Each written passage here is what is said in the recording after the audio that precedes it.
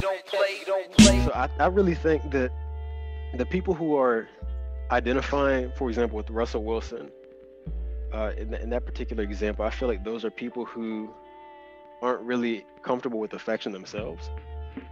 And from an outside perspective, if you aren't comfortable with doing something like just basic displays of affection with your woman, I feel like that's someone who you should feel safe and comfortable to do things like that with.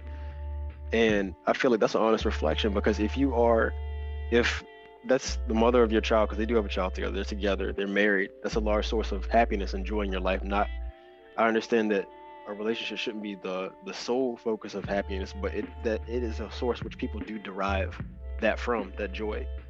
And admitting that you're afraid of losing that, so you're behaving in a way that you're not jeopardizing that. I don't think there's anything innately wrong with that. We should be afraid of certain things.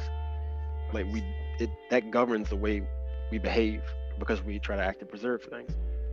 And then the other part about him being a simp because he married a woman that had a child with another man, I think that I disagree with that. I mean, it's not for everyone for sure, but just, I mean, I feel like that's a very foolish statement to assume that because somebody has a child from a previous relationship that you're a simp, or you're downgrading. Because the definition of, like, what we saw with the simp, it says without a female bringing anything to the table. And one of these things about these celebrity relationships, we know very little about what these people actually bring to the table.